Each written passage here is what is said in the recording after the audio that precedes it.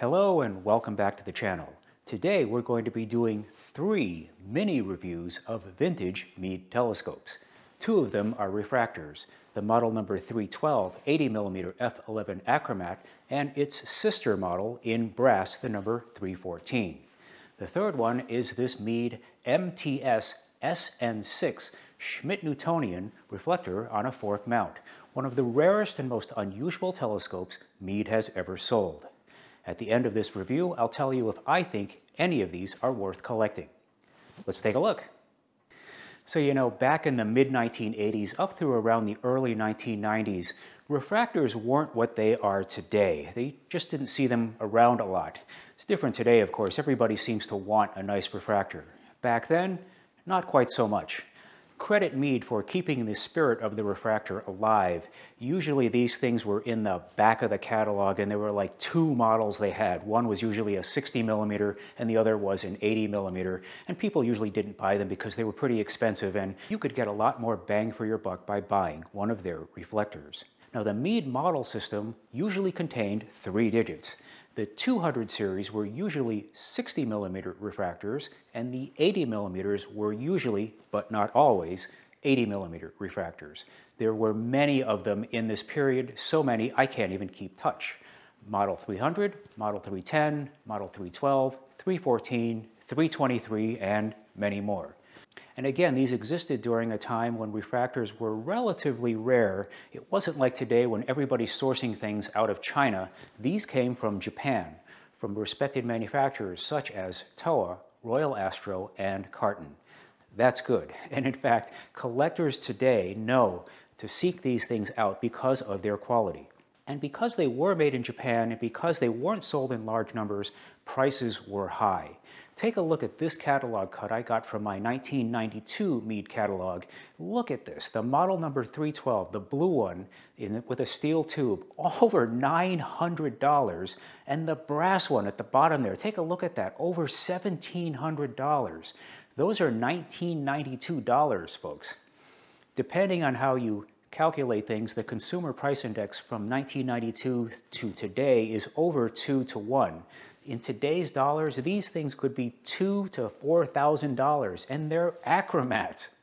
So what we have here, fairly typical designs of the period, 80mm f11 achromats, they're doublets, magnesium fluoride coatings on the lenses, nice touch here, collimatable lens cells on an alt-as mount. Those cables I've always found annoying. On this one, you'll see the user has substituted radio knobs. I like that a lot better. Look for condition issues. The tray and the spreader bars are missing on this one. That happens so much, it's almost a cliche.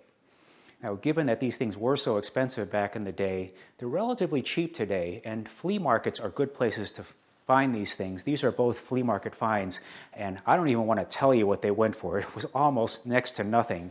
Sad to think that at some point, someone at the beginning of the life of this telescope paid those prices.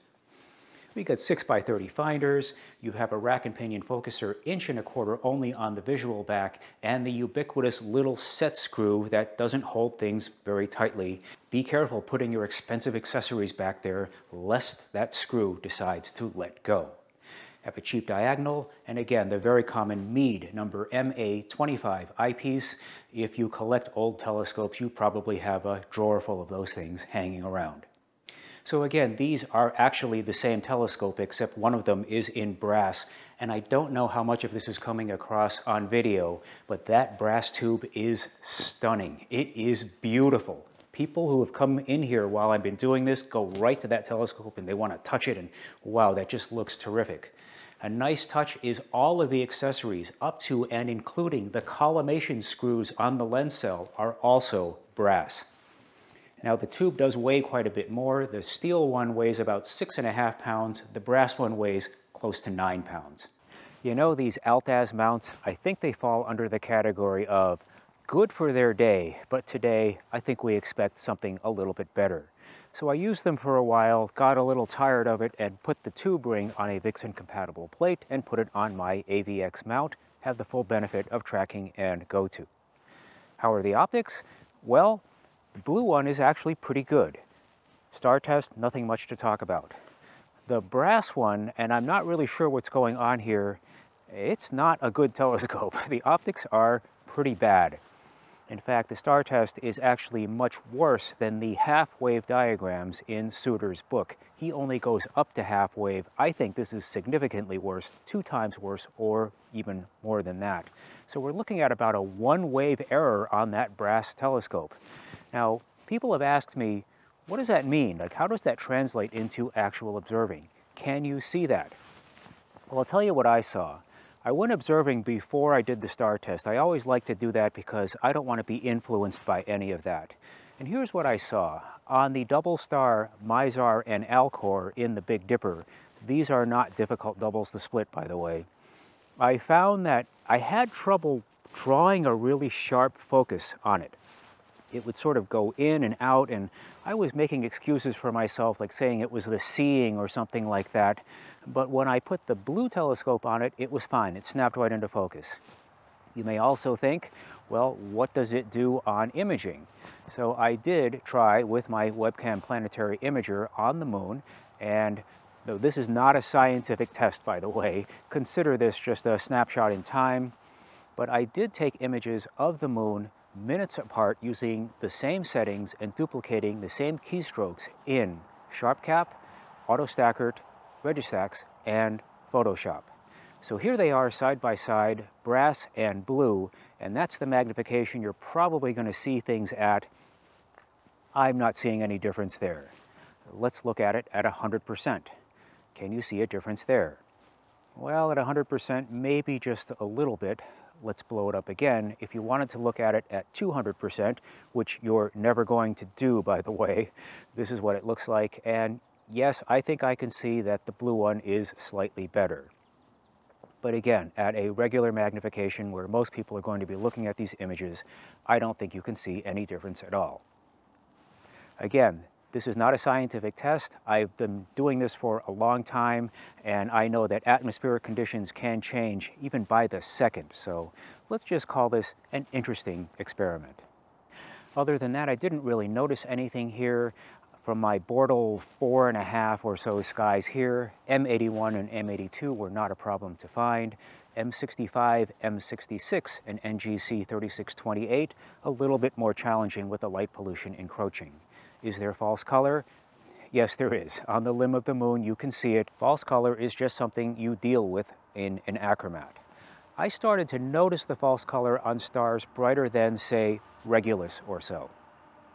Okay, onto the Schmidt-Newtonian.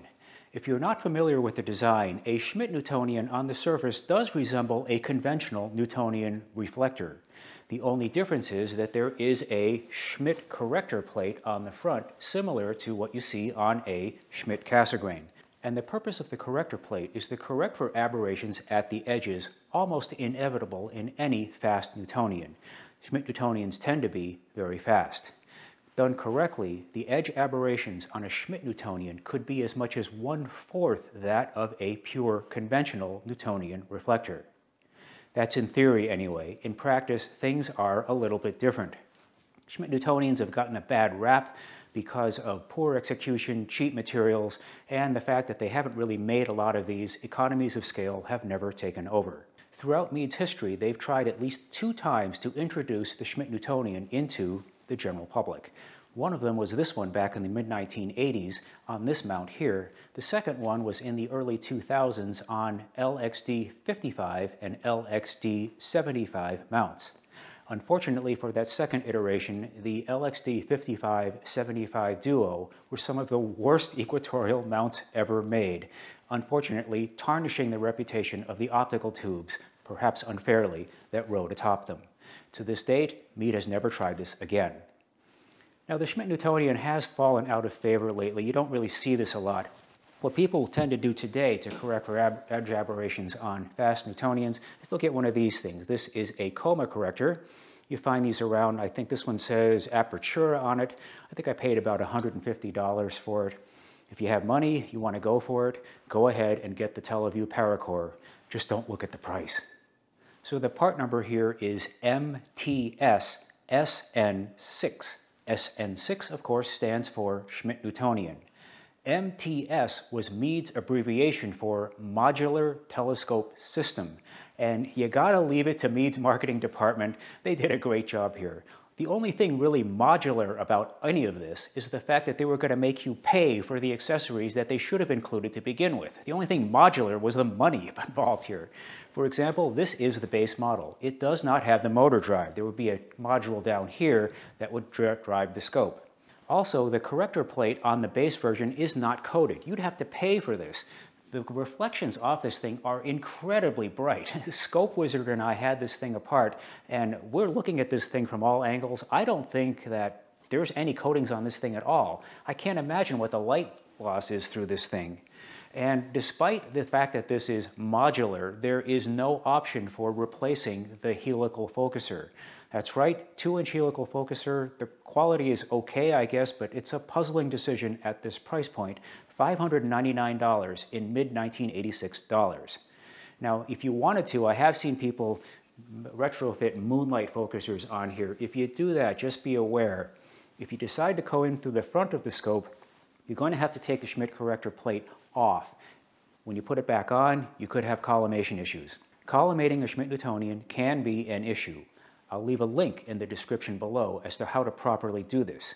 Now, you can collimate a Schmidt Newtonian like a regular Newtonian. In fact, that's how I do it. It gets you close enough.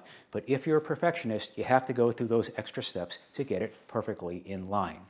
If you do decide to replace the focuser and go out through the back, keep in mind you're going to be reaching further in, and there's always the danger of touching the corrector plate or the secondary in the front. Things to watch out for. So again, leave it to Meade. The fact that this thing is a Schmidt-Newtonian is not the most interesting part of this telescope.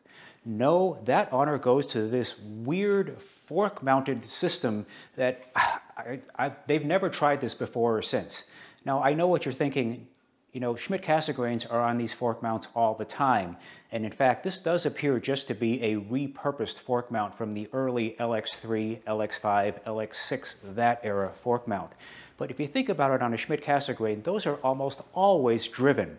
And not only are they driven, there are usually a slow motion control here so that you can track what's going on. Here, you got nothing. In order to track the stars, you've got to grab this and move it this way. Now, I don't know if this is coming through, but this feels incredibly awkward when you're out there doing this and have to, turn this. And the fact that the base model doesn't have the motor drive on it just makes this worse. How do the images look?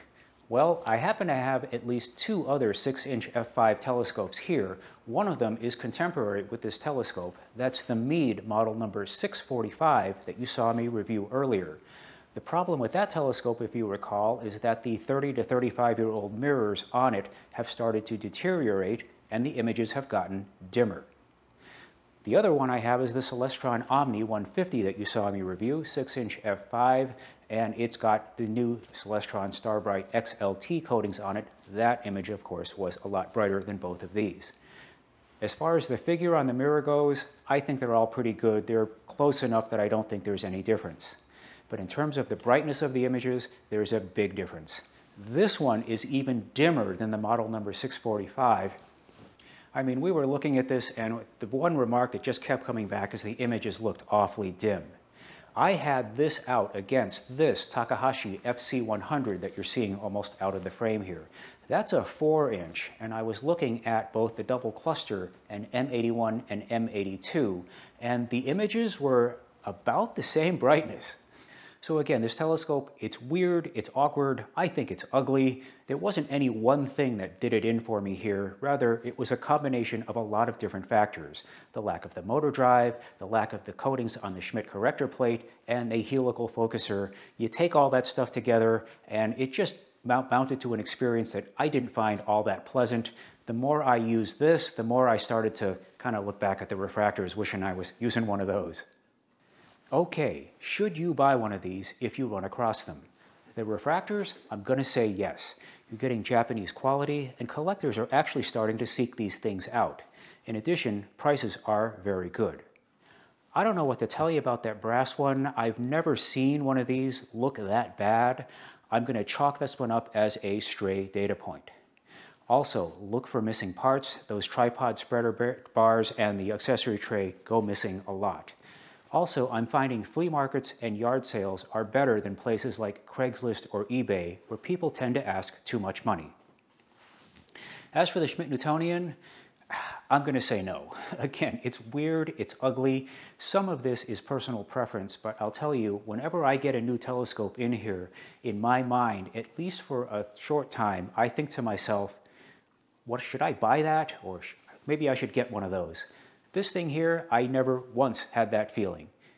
But again, if your tastes run towards the weird and unusual and you're a collector, don't let me stop you. So there you have it, a look at 3 vintage Meade telescopes from the mid-1980s to early 1990s. If you run across one of these things, I hope this video has helped you to decide if you want to pick one up. Thanks for watching, and I'll see you soon.